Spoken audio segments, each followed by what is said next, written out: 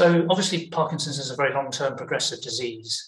Can you talk a bit about how the mix of medication might change over decades, for example? Before starting medication, we have to tell people about the things that they can do for themselves, diet and exercise, information, education, signposting, all of those things, and not assume that Parkinson's management is just about drugs. But of course, the drugs do form the mainstay of management.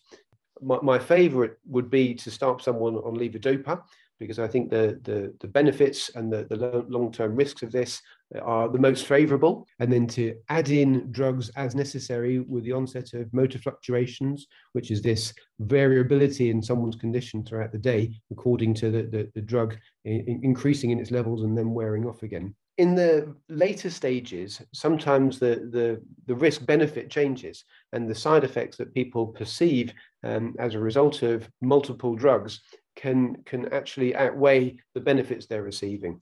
And this can be in terms of dyskinetic movements, the fidgety involuntary movements we see.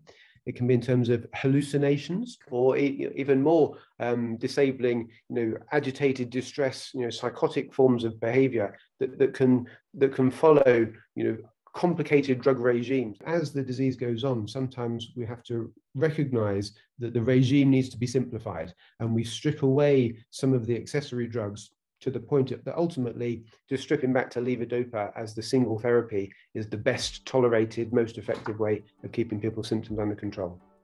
If you're interested in finding out more about Parkinson's, subscribe for a new video every Thursday.